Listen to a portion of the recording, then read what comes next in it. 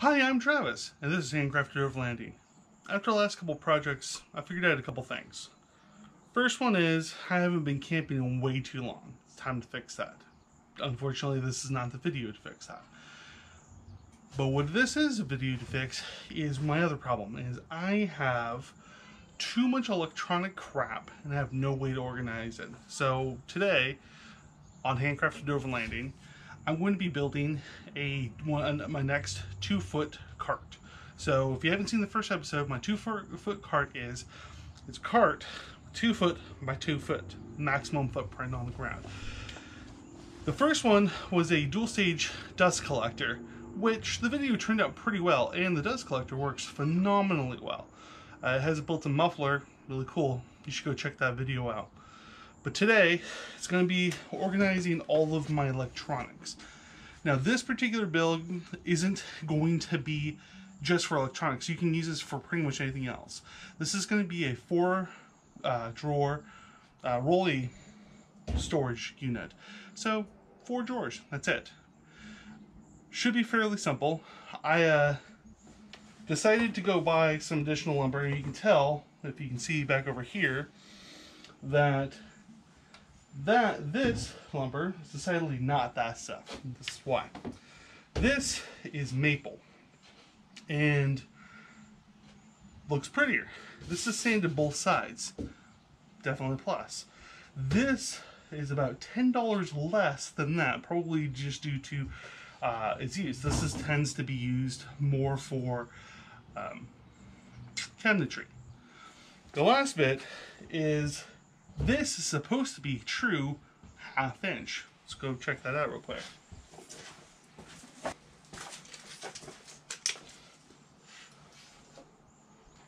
And it is true 1/2 inch.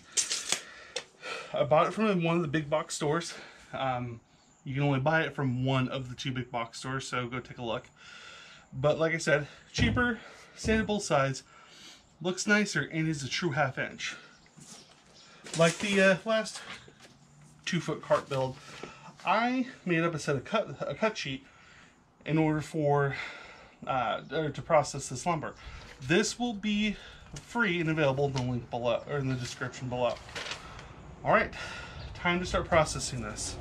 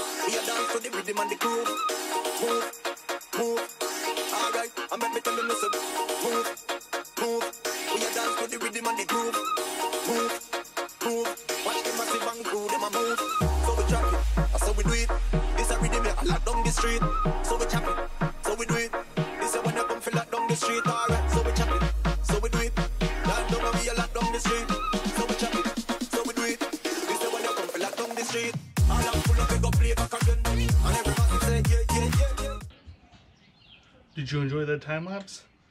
Well, it only took me about an hour to break it all down, which is not horrible. You may have saw a little bit of out of order at the very end, where I went back into the final sheet, cut off a little bit more and made more pieces. Well, that's because I screwed up on my cut sheet. These here are for the drawers.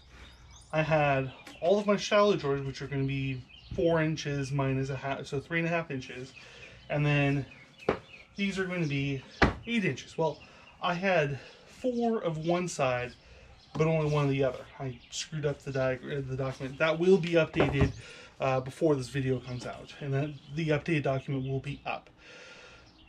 This sheet was also wider than 4 foot, which was very beneficial to me. What that allowed me to do is change up the cut sheet just a little bit more. The bottom and top came out of a single path, and then the drawer fascias, the fronts, all came out of one section as well. And I did that because I wanted to try to match grain. I thought that might be kind of cool. They've all been planed for, I want to say about an 1/8 of an inch gap all the way across between each drawer to allow them to slide easier back and forth. Yeah. Next part's going to be, I'm going to put a rabbet in all of these, a quarter inch up, a quarter inch in, and it's going to be about a quarter inch wide. I'm actually putting it in the bottom, in the bottom of all these. I picked up some 5mm veneer, which comes out to 0.20 or 0.21 inches, so it has just a little bit of play, which I'm fine with. So I'm gonna cut the rabbets. After those rabbets are cut, I'm going to measure. It should be approximately, this should be approximately 21.5 by 22.5, but I'd rather cut one, or measure twice, cut once, as you saw. Measured plenty of times. Anyways, I'm gonna go ahead and start on my rabbets. So just in case you guys saw what I was doing there, I measured the height down to a quarter inch. And then I attempted to take the square, put it against the blade, and measure in a quarter inch. That one was wrong, because that doesn't take into account the kerf depth of this particular blade, which is an 1/8 of an inch. Thankfully, this fence that I installed made by Vega is actually really accurate, because I spent like 6 hours installing it. So this will be, in fact, an accurate distance of quarter inch from the edge of the tooth to the fence. Traditionally, you would want a spoil board on here, on the fence. I don't have one set up. Maybe that'll be another project for another day. But now, this is set up the way it is. I'm going to go ahead and start running all of the lumber through. And, yeah. We'll get the rabbets cut on and everything. This is going to be one pass, the first pass, and then I'll check the fitting, and then I might just scooch it over that way just a touch in order to get it to fit. All right. See what I did there? Very last second before I decided to make my cut, I decided to try with a piece of scrap. The width looks right. So does the depth. Perfect. I'm gonna check it on the fit, but that should be our first good start. I can check the fit on it to see if I need to make a second pass, but that's just for me to know now.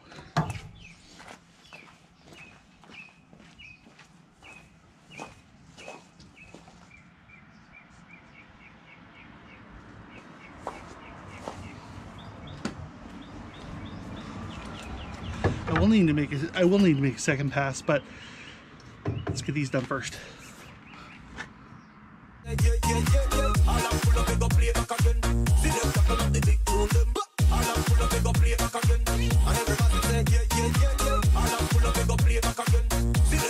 Why did I do this? It's because I wanted to give myself a couple different tests as I move this out, because I just want to move it just ever so slightly so the piece fits in there. It doesn't need to be super snug, but it needs to be snug enough. So move it a full 1/8 inch over, that'll give me a 0.25 of an inch. That's a 0.03 wider than the lumber. So I'm going to try moving it just a little bit. Once I find the right setting, I'm going to try another pass, and then I'll try the actual shelves or drawers.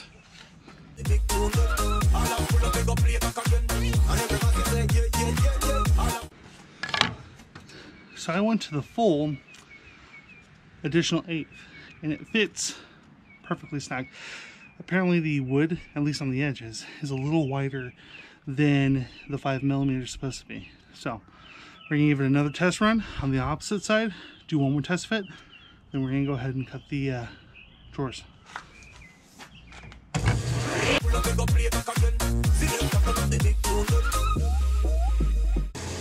So at these longer lengths, and it's just a little bit wider, so I'm going to knock that down and go test fit. I should have stopped with the first one, but I didn't. You know, the slop it made is acceptable. I will live with it, and it's just for electronics. Not going to be a ton of weight on this. All right, let's keep on going.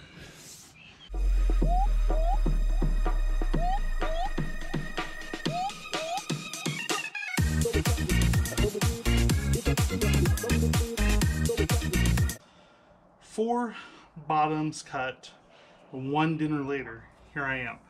This is just dry fitted. Just wanted to see if it was going to fit. I did have to go through and clean out the bottom of the. Now, these are actually dados, not rabbits. Rabbits do not have. They're only enclosed on one side, not both. All right. Where am I at now? It's time to start assembling the drawers and assembling the cabinet that they'll go in. These drawers are not just going to be free sliding. I thought I would issue myself a challenge. Besides trying to find the stuff, I'm going to actually use full pull-out drawer sliders. So those should be able to do a full pull-out. They don't have soft close and nothing like that. They were expensive enough as they were, but they're supposed to hold 100 pounds. I don't think I'm going to get 100 pounds in any of these drawers, although they are huge. If I were to do it over again, no, I'd probably still make it the same size. Alright, so I need to put away the table saw. I need to unpack the other lumber that I purchased out of the back of the truck because I have to use the truck tomorrow. And then it's going to be assembling the cabinet and then assembling the 4 drawers, and that's where I'm going to end it off tonight. I'll do another time lapse, but basically it's going to be the exact same as the other one. You know, top, bottom, 3 sides. These are just going to get glued and tacked into place, and then I'm going to have clamps on them to hold them in place for the time being. I could probably have made these stronger at the joints if they weren't but if they were rabbited.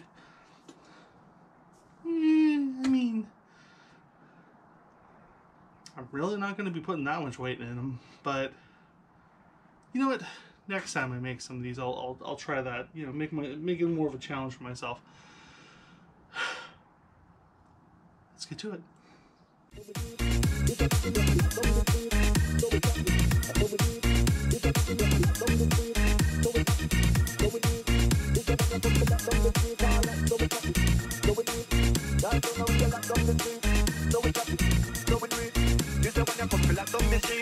So we chop it, so we do it. This a rhythm, I lock down the street. So we chop it, so we do it. This a when you come feel lock down the street. Alright, so we chop it, so we do it. Down down we a lock down the street. So we chop it, so we do it. This a when you come feel lock down the street. All I'm full of, we go play back again. And everybody say yeah. All I'm full of, we go play back again. See them tackle up the big room. All I'm full of, we go play back again. And everybody say yeah. All I'm full of, we go play back again. See them tackle up the big room. All I'm full of, we go play back again. And everybody say yeah. All I'm full of, we go play back again. See them tackle up the big room. All I'm full of, we go play back again. And everybody say yeah. All I'm full of, we go play back again. Hi, and I'm back. Last night got all 4 drawers done. They're glued and they're tacked together. There's some glue spots on them that I probably am going to hit with some sandpaper as I go through this process. But more importantly, it's time to install the drawers. Believe it or not, I've never done that. So this is going to be a new learning experience for me. But from what I understand, so long as both sides are at the same level and straight, it should be relatively easy. There's a lot of different ways that you can do this. One way that I've seen was you take the sliders off that are meant for the drawer, and you attach this first, and I don't know about that. But another method I saw was you end up attaching your sliders to your frame first, and then with supports that stick out to put the drawer at the height you want. You then put in Then you attach the front one to the front of the drawer, the front hole. Let me actually show you. So you attach the slider to the cabinet first, this part, to the cabinet. Then you would slide this out a little bit, attach the first hole to the drawer, slide it all the way out, get a second one, and then you should be done at that point, or yeah, should be done at that point. So, never done it, gonna do it, see how it goes. I also, for the drawers higher up, because on the bottom, I can use a base, and I'm gonna use some plywood to help space it out. For the other ones, I ended up getting these Craig jigs a long while back out of a kit that I've never used any parts of, so I figured I might as well just break these out of the box. Now there's a nice little lip that'll seat against the edge here, which should probably keep them fairly straight, but then after you get that, yeah, anyways. Let's see how it goes.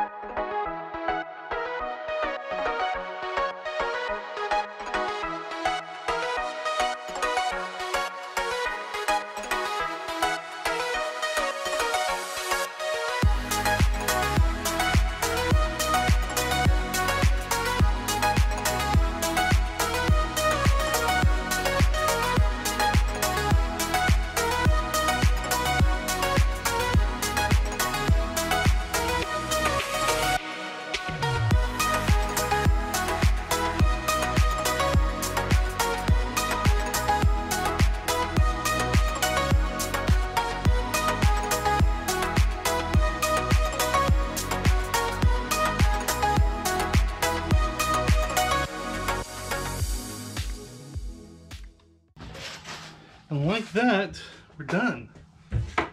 I know there was a few jump cuts around there. Just ignore it. So, if you don't care what the front looks like, you're done. You got 4 drawers. And they work. But, some of you, the astute some of you, saw some of that wood floating about. You're like, well, you cut that for a reason, so just show us already. Well, I'm showing you. It's going to be face bits for each drawer. Now they should be cut with enough room to put an 1/8 of an inch gap between each and every one of them. But that's why I drew this giant A on here. That's the reason why I messed with the plans a little bit, is because honestly, kind of wanted this to all be the same grain all the way down. It kind of looks cool. How am I going to attach this? Actually, it's going to be fairly simple. You get a piece of wood that's an 1/8 inch thick and put it down here, underneath at the very bottom. I'm going to take double-sided sticky tape on the back of this. And then I think I have some 5/8 inch screws, and then I'm going to screw into the back of this. It's going to hold that all together, give it a nice finished look. Let's do it.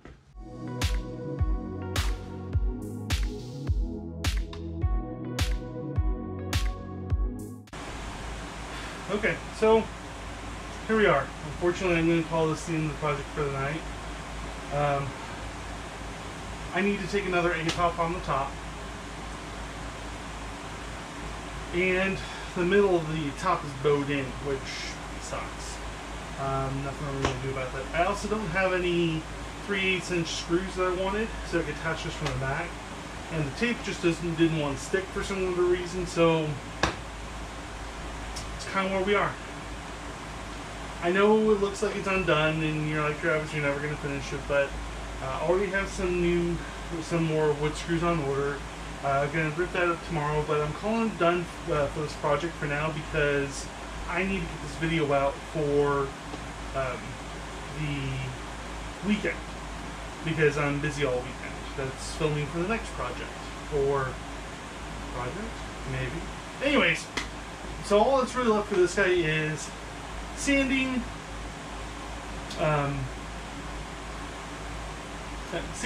fix that top drawer, and put some casters on. And I'm gonna need to do a pool. I don't want to put a handle on this because I catch stuff on my clothing. Sucks. I'm thinking of just notching the top of these, so I'm gonna have to build a jig for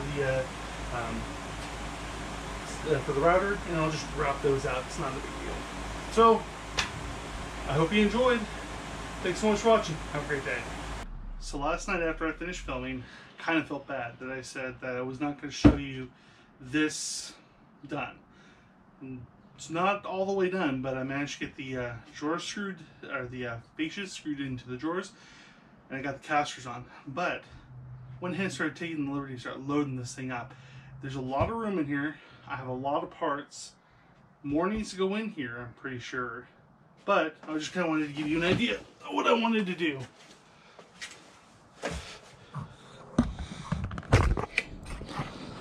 So in drawer 1, it's gonna be all my wiring. For now, I'm putting my pens in here because I don't have a better idea.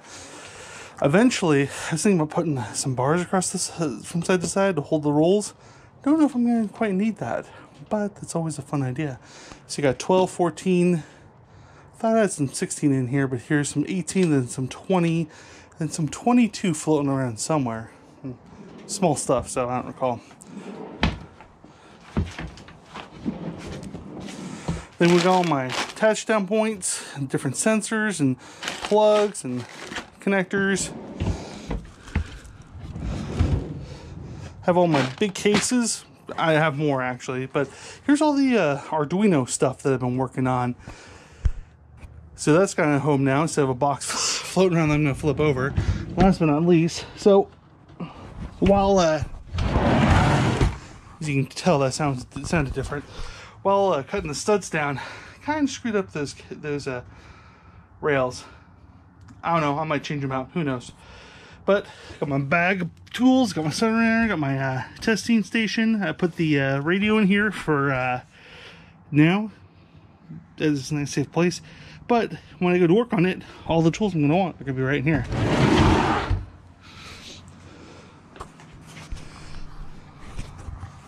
So do you happen to need this cart? Well, not in electronics, you might think no.